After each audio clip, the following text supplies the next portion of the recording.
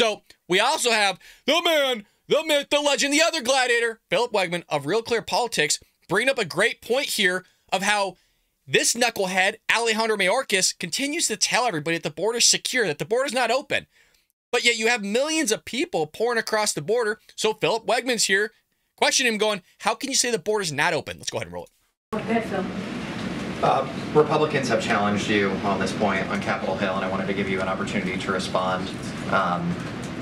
They point to Border Patrol's own numbers, which show that going back to October of last year, there were more than 1 million apprehensions, but then there were also more than 530,000 gotaways. That's roughly the size of the population of the city of Baltimore. How can you say that the border is not open?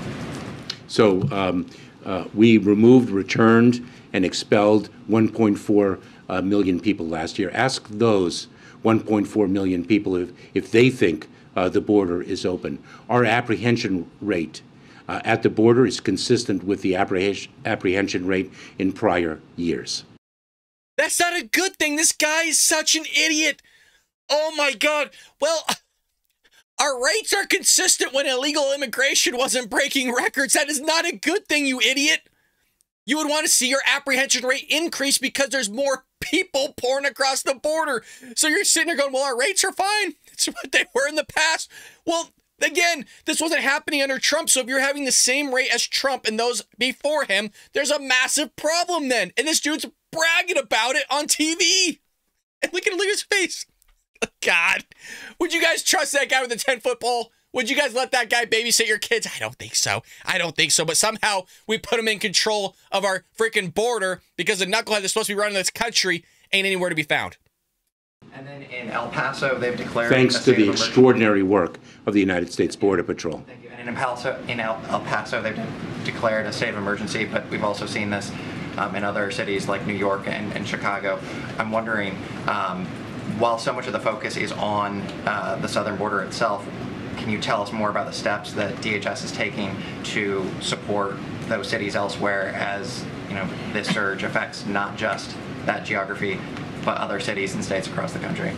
I would say a number of things. Number one, we're grateful to Leader Schumer and Congress for the Emergency Food and Shelter Program funding in the omnibus this past December of $800 million.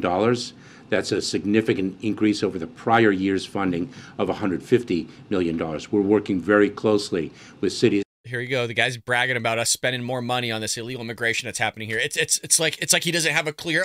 Well, he just talked about over $1 billion right there. And in one breath, the dude's like, oh, we're stoked to be spending $1 billion on other people when our infrastructure sucks. We need better classrooms. We need better bridges, railways. I mean, how many train derailments have we seen? But no, let's send billions of dollars to the border, which gets brought up in another segment, by the way, folks. A great question. I don't know his name. He's a bald-headed guy. I think he's with Fox Business. I'm not 100% sure on that. But he asked the question, basically, of, hey, you know what? How much is this costing taxpayers? He doesn't answer it, but I'll give you the figures. Let's continue.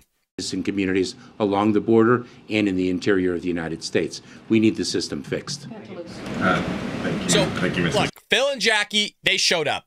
We got a few other reporters that showed up as well.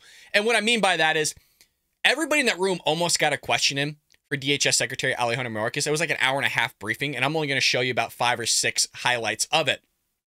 I hope you enjoyed that clip from the Bald Brad Show. If you did, make sure to hit that subscribe button so you can stay up to date on all our future content.